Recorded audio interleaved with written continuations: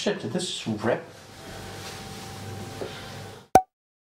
Hey girls, hey! I have made about 8 million promises that I would make a 50 Seconds of Shade for RuPaul's Drag Race Season 8, and I haven't sort of delivered on that yet, much like Thorgy hasn't delivered on that big mouth that she's got going on. Anyways, I don't do makeup because that would be terrible and hilarious all at the same time. I'm trying to like stay as perfectly still as possible because this dress is starting to rip. I just wanted to show Derek Barry that it's really not that hard to sew a dress based on the Tin Man. I decided to sort of do a little bit of play on like Claire Underwood because the Tin Man is a heartless bitch, which kind of plays into the 2 episodes I'm going to talk about today. I want to talk about the outfits in the Wizard of Oz episode because it's basically like Project Runway. Oh my god, it's so exciting. Let's talk about Chi-Chi's Dorothy.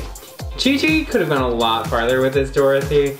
I mean, this is basically like, you know, junior skating pageant. And the kid's not really good, so the mom doesn't really want to spend a whole lot of money on the costume, so she kind of like glues something to the kid like right before she goes on stage. Y'all know it's true. Bob kind of did the same thing as Chi-Chi, where it's basically like really like cheap Russian hooker ice skating costume. Look up Irina Slutskaya and tell me that that woman wouldn't have worn this thing. Thorgy, I don't like know what the judges were going on about. The cutest thing about Thorgy's look was like the glasses and the wig.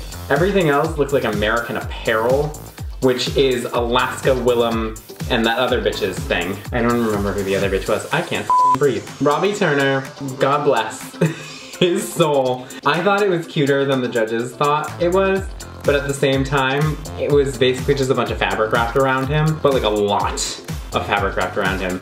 Whereas Derek had like the anemic version of that and just wrapped a single piece around him. Again, Derek, feel your fantasy, girl. Kimchi, I think, did like an okay job. It was okay, but she had clearly stolen those stockings from Layla. And I just, once I saw that, I could not see anything else. And last but not least was Naomi, who looked fucking fabulous. And if any of those bitches thought they had a shot at that challenge after they looked at Naomi's look, they were smoking crack. So yeah. And actually, since I'm dressed like Claire Underwood, let's just jump into the second episode, shall we? Drag politics is my everything, and I love that Bob the Drag Queen keeps playing white women that I love, like Carol Channing and Hillary Clinton. Funny, they both have the same haircut, kind of.